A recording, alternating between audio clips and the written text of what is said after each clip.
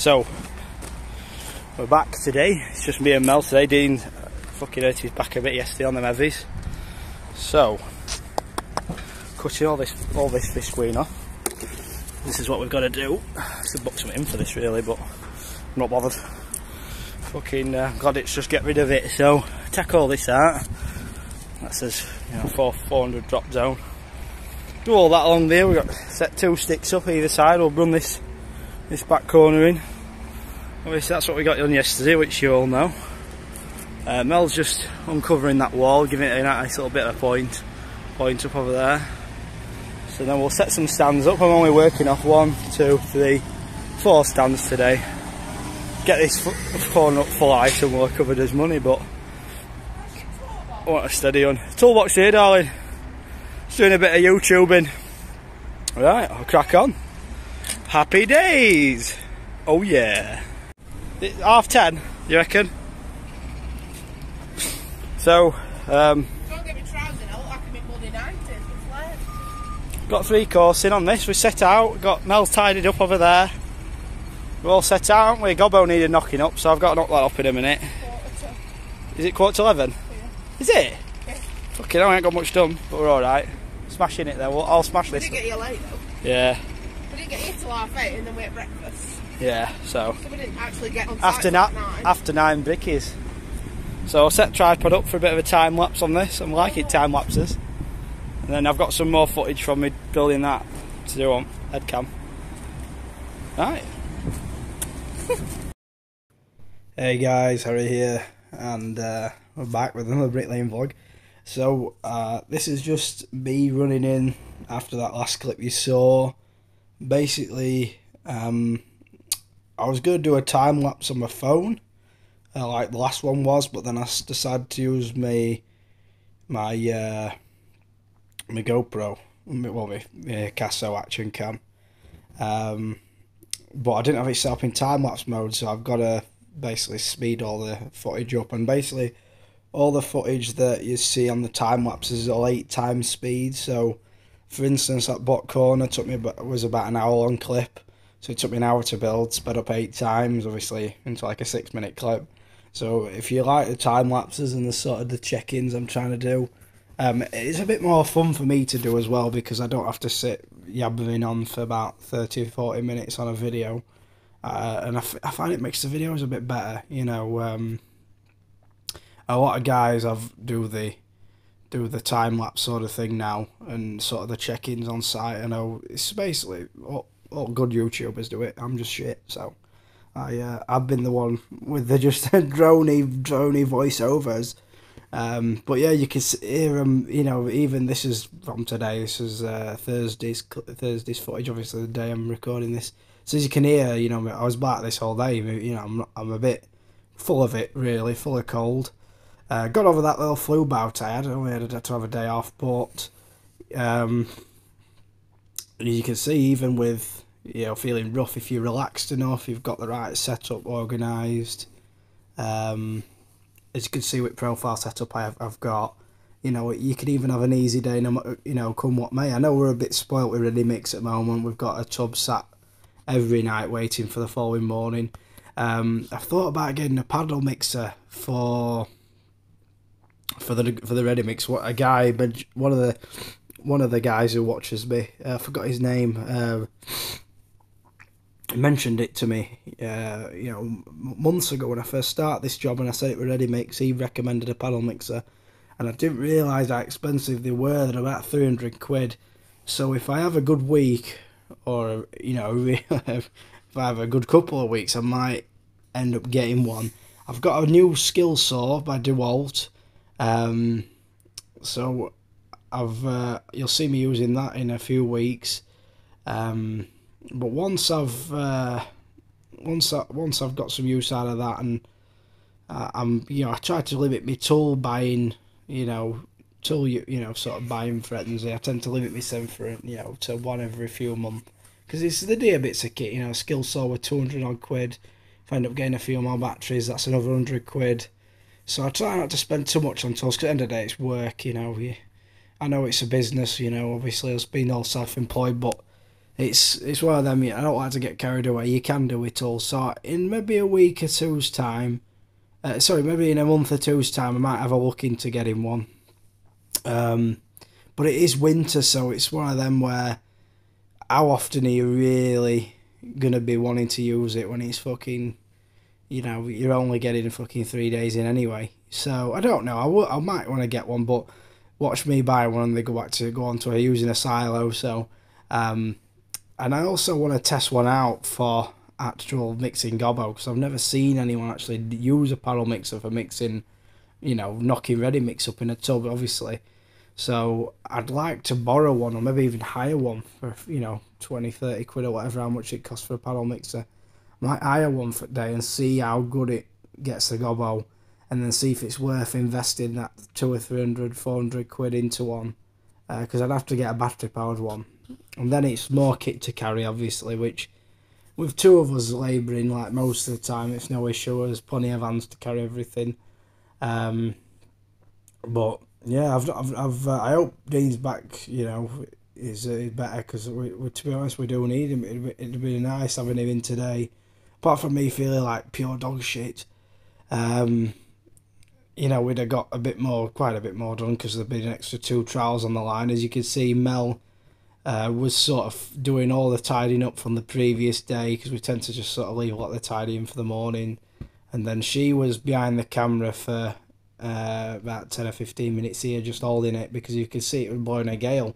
It's a good job I wasn't doing block work first or even high up on the brickwork, because that is one of the reasons I'm doing this brickwork first, is you just eliminate another factor. Obviously with drop zone now it's not so much of an issue with drop-ins and stuff, so it don't matter if you do block work or brickwork first. And you've seen on that last time lapse from yesterday me with a little jointer in my hand periodically every course pointing the back.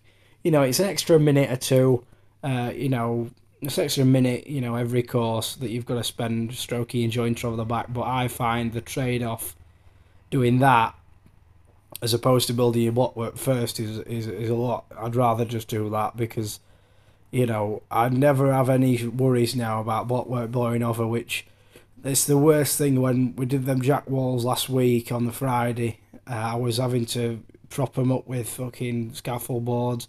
They've moved a few mil. It's some parts at Gable are 5 mil out of plumb, party wall are 5 mil out of plumb, and that's because we took it up in the wind. We took it higher in one go when we shouldn't have really. So I think in future I'm going to still set one course and maybe take it up 6 in one go, because it might avoid that little bit of leaning or wobbling. If you've compared to taking it in for light. So that's what I might do next time on the middle walls. Obviously this time you've seen in my last block time lapse I did a bit of toothing, and then my main reason is I set that bottom block obviously to my to my gauge, to where I'm setting my door at, about 20 mil, 15, 25 mil back. Now like 20 mil back from the brickwork. It's normally a good to leave it. But then obviously I drill that first cell con and put a little steel up it, a little aluminium profile up each reveal. It just makes building them reveals with the like the built-in reveals, because we don't have reveal blocks. It makes it so much easier, because you've got like a 210 piece, and then you've got a 80-90 mil piece at the back. So it just stops with a little profile up. It stops that 210 cockling about, and obviously with your line running through, then it's no issue at all. So I'm going to be doing that while building my centre in one go. So when I get to me centre pillars, I probably will do about 5 course of block first, front and back, obviously while setting that first course on the middle walls, because I found last time it was just a lot easier. So because it just gives your pillars a lot more stability like that. And I'll make sure I set out, with my white thermalite work right to my middle wall, so I've not got a chalk ice slab up each side of the middle wall. So even though it's tied in, it just don't look as appealing, a big 20-30 mil fucking super chalk ice. So and have a nice tight joint there as well. Also, after doing this big corner today, I'll be doing the same the next time. Check the other side up, basically the other half of the gable up in one go. There's no windows on the front pillars. Obviously, I'm doing it in a C-shaped back pillar and front pillar as well. There's only a little 685 opening window at each side, two 685 windows. So that'll be a doddle. I'll build that all in one go when I build the front as well. So it'll be back up in one. It'll be basically gable up again. Hopefully tomorrow, because everything's set up.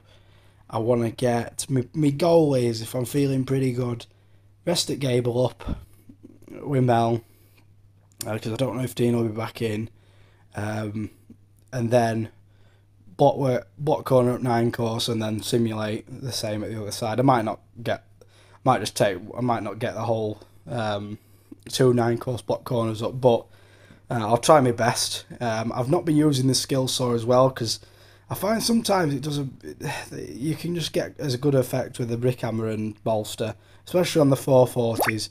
Not so much on the 630 ones. You know, hammer and bolster snaps them in half every day at week. So but on these 440s, because of the key grooves I've got on the front, they tend to break a bit better than just a regular Celcon. And the skill saw, it belts out like dust, and at the moment with my chest, I don't need any more dust than what's in the air normally on site. So when I get off this call, I'll go back to using skill saw, and then yeah, that'll be good. But yeah, so you know, hopefully gable up tomorrow, 2 9 course block corners or something close to, and then next week on Monday I'll run both gables of block work in, and that obviously should be enough easily to cover basically the wages for that day. And then day after that, 5 course of block at front, 5 course of block at back, and the middle wall set out, and I'll be lucky if I get that done, because it's a mess. It's messing about, you know. And then after that, you know, so that's 2 days, Monday, Tuesday, and then front a day, you know, back a day, and then a day for middle walls again. You know, that leaves us probably 5 more days left on this, depending if I'm 1-on-1. You know, if I'm 1 and 2, it'll probably be 4 days, you know, next week. So then we'll be ready for another plot. I think there'll be some more plots ready by then. Well, yeah, that's the plan. That's how quick you got to get these boxes up. So I've done 4 days so far this week, obviously included tomorrow, and then I'll be doing 4 days next week. So that's like an 8-day build, and that keeps easily. That makes me a bit more than I've made a bit more than day work if I get it done in 8 days. Mixing between a 1 and 2 gang and a 1 and 1, you know. So that's sort of the program I've set out for myself. So yeah, just giving you a bit of an idea about how I'm going to attempt this one. This one's a lot easier than the last, just because there's no trays. That's going to save us hours, because the last one took me, I think it took me like 10 days, I think, anyway. I know it took me close to 10 days, or 9 days, I think. 3 1 week, 3 another, yeah. I think 9.5 days it took me last one. So if I can shave a day and a half off this one, obviously the gang sizes vary, obviously, every week, depending who's in. But obviously I know it's not always great. This is what comes to my next topic. Obviously my chest is the best, so I'm going to try and limit my voiceover action. But incentives for, you know, people to get into bricklaying, it's not actually that well paid. It's only well paid for you know, a select few, and it takes 10 years experience to really see you know, fruition in your trade. Because I know maybe after 6 years I was starting to earn sort of, you know, decent money, but I did 4 years. I did, you know, 2 years at college, 3-year apprenticeship, a year out my time on day work, you know. So it's like 6 years right there, you know, without, you know, 6 or 7 years without earning, you know, basically earning minimum wage or less. So, you know, that's for coming up as a teenager, into my 20s. But, for someone like Dean getting into it for the first time, it's not always appealing, especially in winter when you're losing days. It's not always great, but you've got to have a different outlook mentality on site work, or even bricklaying in general. You've got to have a more relaxed mentality. The big thing I like to say to people as well, as being a labourer, you haven't got to take on any of the stress of the bricklayer.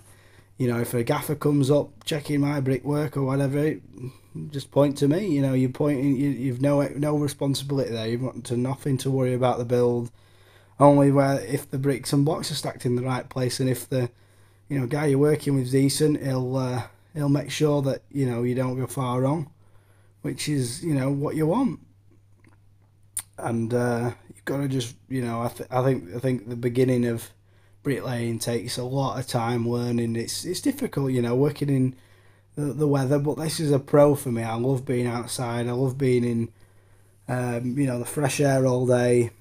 No one breathing down my neck really. You get an odd gaffer coming down with level now and again, and so keeping tidy, but there's nothing compared to like an office environment or a factory environment, or a somewhere where you have like an active team leader with you all 24/7.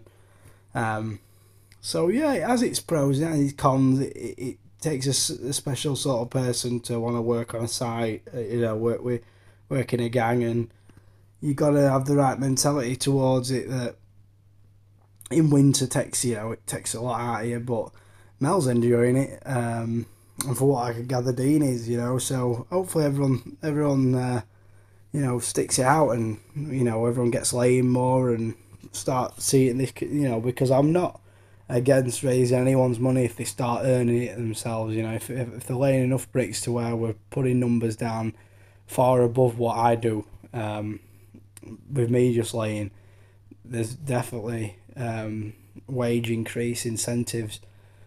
So if I hope the gang sticks together enough to get to that point, because then it would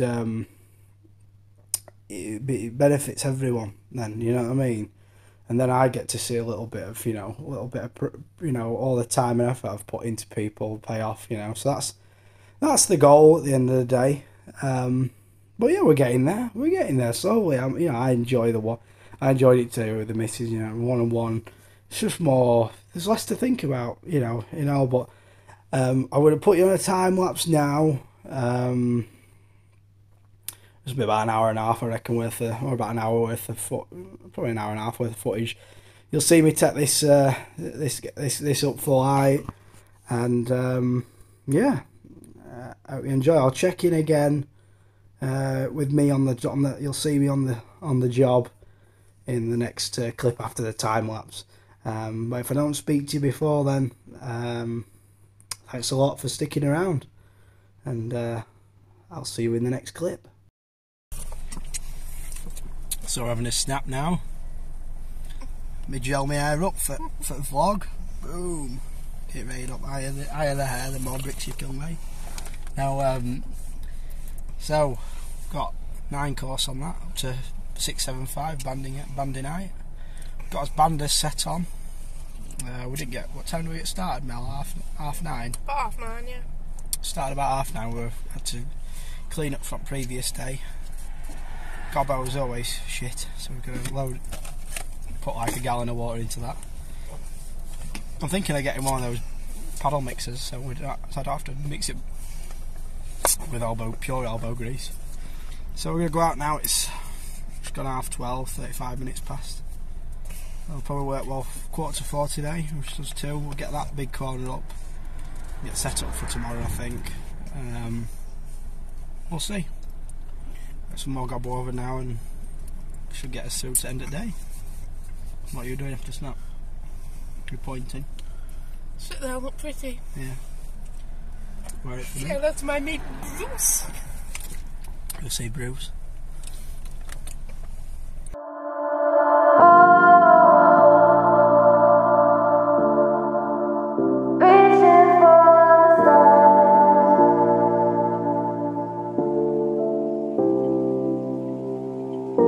I wonder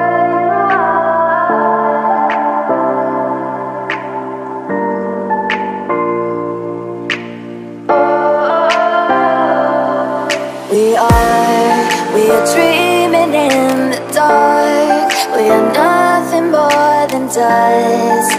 Search but you stay lost. We are reaching for the stars, but we're making this too hard. And I wonder where you are. Mysterious, that's the part you always show. 'Cause you're too curious. Maybe you should take it slow. Mysterious, that's the part you always show. 'Cause you're too curious. Maybe you should take it slow.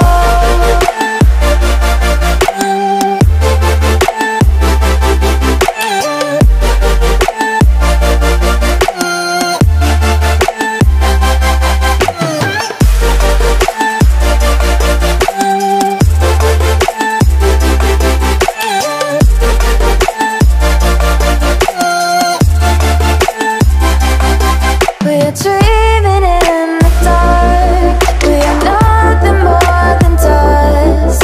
You search but you stay lost. We're reaching for the stars, but we're making this too hard. And I wonder where you are. Mysterious, that's the part you always show. 'Cause you're too curious. Maybe you should take it slow. Mysterious, that's the part you always show. 'Cause you're too curious. Maybe you should take it slow.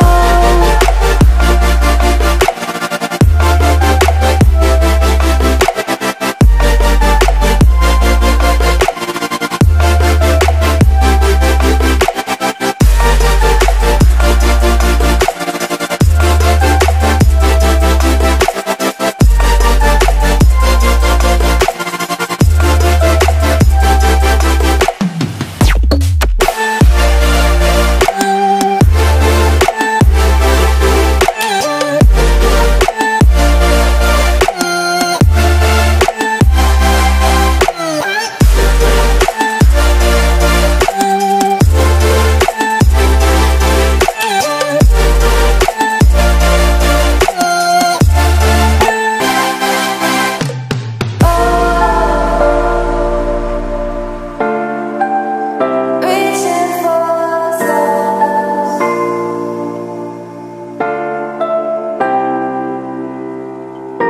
I wonder where you are.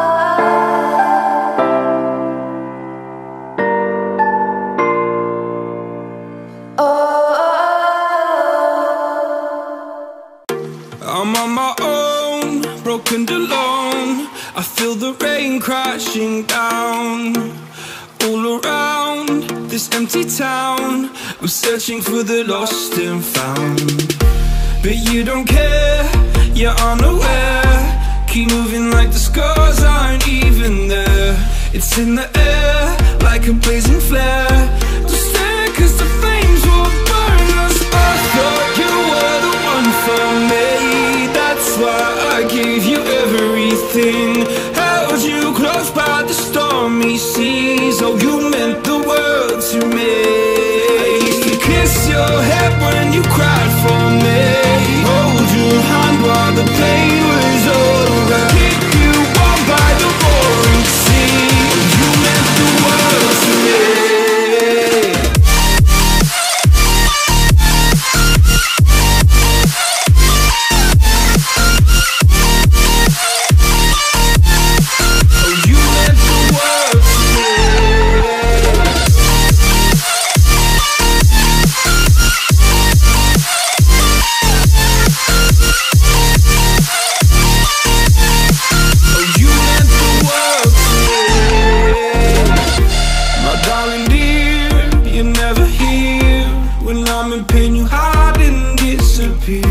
like shadows in the atmosphere, charting the stratosphere.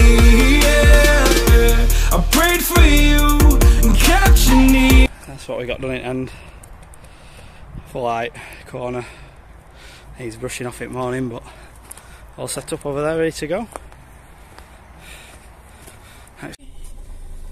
So thanks a lot for watching, guys. Hope you've enjoyed that sort of more vlog style video. We got finished at 3:45, which is pretty good considering what time we started. Probably roughly 500 bricks today. So yeah, you can see, you can take these concretes up full height, even with the even with in winter, and just gotta keep an eye on them. I'll do a few more videos with some tips about them and stuff, and sort of on the job sort of situations. If you enjoy the videos, hit the like button, subscribe, and tune in for tomorrow's vlog. See you in the next one.